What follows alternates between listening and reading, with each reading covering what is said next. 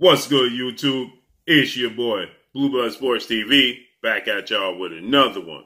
So, two-time welterweight world champion, superstar boxer, Showtime Shawn Porter. He has his podcast, the Porterweight Podcast. Go check him out on YouTube, the Porterweight Podcast. With that said, he let it be known to his good friend, two-division undefeated world champion, currently the WBO reigning middleweight world champion, superstar boxer, Demetrius Boo Boo Andrade, after Demetrius Andrade's performance against Liam Williams this past Saturday night, in which Demetrius Andrade, he got the unanimous decision victory. He hurt Liam Williams a few times. He dropped Liam Williams in the fight, but he himself, he looked vulnerable in the fight, okay? He didn't have his best performance. He looked like, he had a lot of ring rust. He was out the ring for 14 months. He looked like he hadn't been fighting high-level opposition. He looked like he was disinterested. And he looked like he could be on the downside of his career. A guy of the stature of Liam Williams, this is not to take anything away from him, but he just has limitations that Demetrius Andrade, a guy of Demetrius Andrade status, doesn't have. He's very athletic. He's very talented. He has a high ring IQ. He has great pure boxing ability. He has power. He's a southpaw.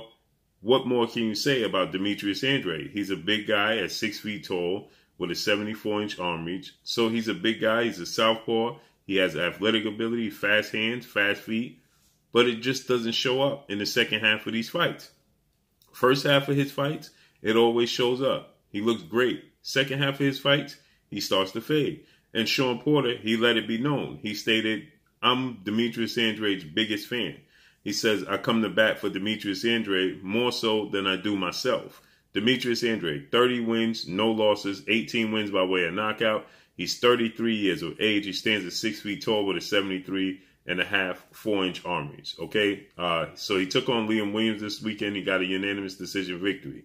With that said, Demetrius Andrade, he's yet to be able to secure the massive legacy fight in his career. There's a lot of talks that's, linking him to undefeated two-division world champion, who currently is the WBC reigning middleweight world champion, superstar boxer JERMALL Lions Only Charlo. He's also been linked to four-division world champion, Mexican superstar boxer Saul Canelo Alvarez, who is now at super middleweight. And there's talks he's trying to secure a fight with former two-time junior middleweight world champion, former two-time middleweight world champion, Gennady Triple G Golovkin, okay? And he's just unable to do so. Now, that's partially due to his promotional companies. That's also partially due to Demetrius Andrade, just seeming to make bad decisions. He had to fight with the identical twin brother of JERMALL Charlo, that being JERMALL Charlo at 154. He is now a two-time world champion, unified world champion, headed into an undisputed match with Brian Castano July 17th. With that said, he had a fight scheduled about 5 years ago. The week of the fight, he pulled out the fight, citing that he could get possibly more money from a different source, and he pulled out the fight. Bad decision on his part. With that said, Shawn Porter, he says that if Demetrius Andrade is to get and secure a fight with JERMALL Charlo right now, that version, he's going to lose. He says if he got the fight with Canelo Alvarez, he's going to lose. He even stated that, I will go as far as to say, if he got a fight with Gennady Golovkin right now, he would lose. He says that this version of Demetrius Andrade that showed up against Liam Williams would not beat JERMALL Charlo, would not beat Canelo Alvarez, and would not beat Gennady Golovkin. He says, and with the Canelo Alvarez fight, I think that he would possibly get badly hurt in that fight with Canelo Alvarez. That version of Demetrius Andrade. And Shawn Porter, he stated, I'm upset with myself because now moving forward, I don't know what I'm going to get from Demetrius Andrade. Is Demetrius Andrade is this just who he is now? He struggled in a lot of his last few fights. He struggled in the fight with Liam Williams. He struggled in the fight with Luke Keeler. He struggled in the fight with Arthur Akov. He also struggled in the fight with Atlantis Fox. and he struggled in the fight with Jack O'Kay. So 1, 2, 3, 4, 5, 6, 7, 4 out of his last 7 fights he struggled. Now the Selecki fight, he looked good in the Selecki fight, and Walter Kantokawa, I can't pronounce his last name, who was the replacement for Billy Joe Saunders. He looked great in that fight. But he has these moments, and you have to wonder, is it the inactivity? Is it the level of opponents? Or is it just the fact that Demetrius Andrade is going on 34 years of age and Father Time is starting to knock on his door, right? But nonetheless, Demetrius Andrade, he's not looking good. He looked vulnerable. And if you put Jermall Charlo in the ring with the, you saw the big punch that Liam Williams landed, a right hand that buckled Demetrius Andrade. He faded back in the ropes. He stumbled back. He looked like he, was dazed. But Liam Williams wasn't able to close the show. If that's Jermall Charlo, if that's Canelo Alvarez, if that's Gennady Golovkin, they're going to close the show. That's what Shawn Porter is getting at. And this is interesting because, like I stated, Shawn Porter and Demetrius Andrade are very, very close friends. And Shawn Porter is just being 100% real. This is the same thing I uttered after immediately following the Demetrius Andrade fight. I stated that what we saw from Demetrius Andrade against Liam Williams will not cut it against Jermall Charlo. It will not cut it against Gennady Golovkin, and it will not cut it against any of the upper echelons of the 160 and 168. Shawn Porter, he also stated that if he was to go to 168, he says he may be able to deal with Caleb Plant.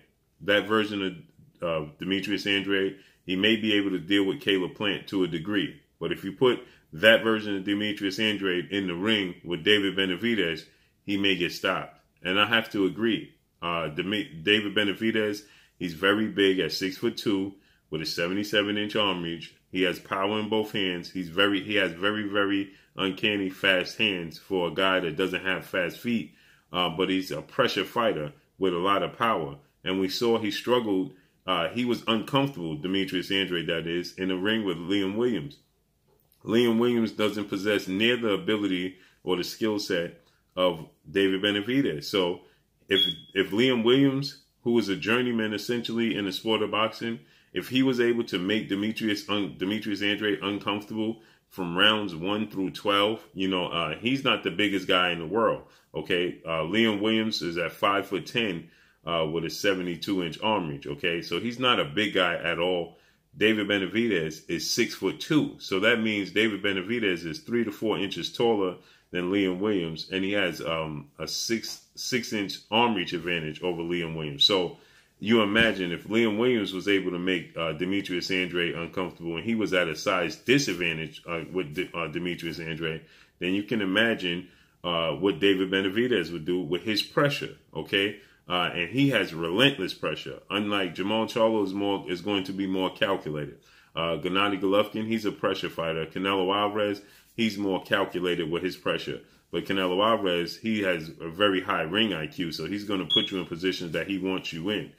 David Benavidez is just going to pressure you, something similar to Shawn Porter. He's going to pressure you physically and mentally every second of every minute of every round. He's going to, put a lot of pressure on you. And I believe that with power in both hands, David Benavidez would stop Demetrius Andrade. And also Canelo Alvarez, the combinations that Canelo Alvarez throw, he too has uncanny fast hand speed because his feet are very slow. Usually if you have fast hands, you have fast feet, okay? That's not the case with David Benavidez and Canelo Alvarez and guys like Ryan Garcia, okay? But the combinations Canelo Alvarez he puts together, if he lands those combinations, he will against Demetrius Andrade, who just couldn't get out of the way of Liam Williams. I could see him get knocked out by Canelo Alvarez. As Shawn Porter is saying, he could get seriously hurt by Canelo Alvarez or David Benavidez. And, he says that maybe Jermall Charlo beats him, maybe he stops him, right? He says that I'm going to, even Triple G. Now, I don't know so much of Triple G because I think Triple G is past it, okay? He didn't look great against Sergey Derevyanchenko. He didn't look great in his last fight, even though he got the knockout victory. I thought Sergey Derevyanchenko beat him 2 fights ago. He just didn't get the nod in Madison Square Garden. But I clearly thought Sergey Derevyanchenko should have gotten a nod in that fight. That's another guy, Sergey Derevyanchenko. If you put him in the ring with Demetrius Boo Boo Andrade, well, I believe that Sergey Derevyanchenko, with his style and the pressure, because he's a more technical, higher skill guy than Liam Williams. So you put him in the ring, and he has more power than Liam Williams.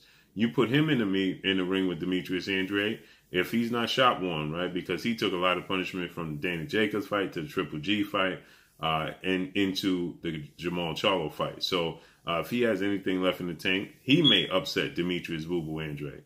So maybe he's not motivated because of the level of opponent. Maybe it's due to the inactivity. But like Shawn Porter said, he got to get it together. Maybe we'll see the best of Demetrius Andrade if he has a high-level opportunity and opponent across the ring from him. But Shawn Porter, being a close friend and keeping it real with Demetrius Andrade, lets him know, if you fight that in that manner you did against Liam Williams, you are going to lose to all the rest of the upper echelon in the middleweight and super middleweight division, and possibly hurt badly against Canelo Alvarez and David Benavidez. So make sure y'all hit the like button, drop a comment in the comment section, let me know what y'all think. Y'all already know what it is. It's your boy Blue, Blue Blood Sports TV. Hate, like, comment, and subscribe. If you haven't subscribed, hit the subscribe button, hit the like button, hit the bell icon to get all the new notifications. Follow me on Instagram at Blue Blood Sports TV, all in word. Y'all already know what it is. Shout out to the entire LDBC. Shout out to New Media. Shout out to Black Media Row. Make sure you like and share these videos. That's all I got for y'all. Peace. You're watching Blue Blood Sports TV. Wow.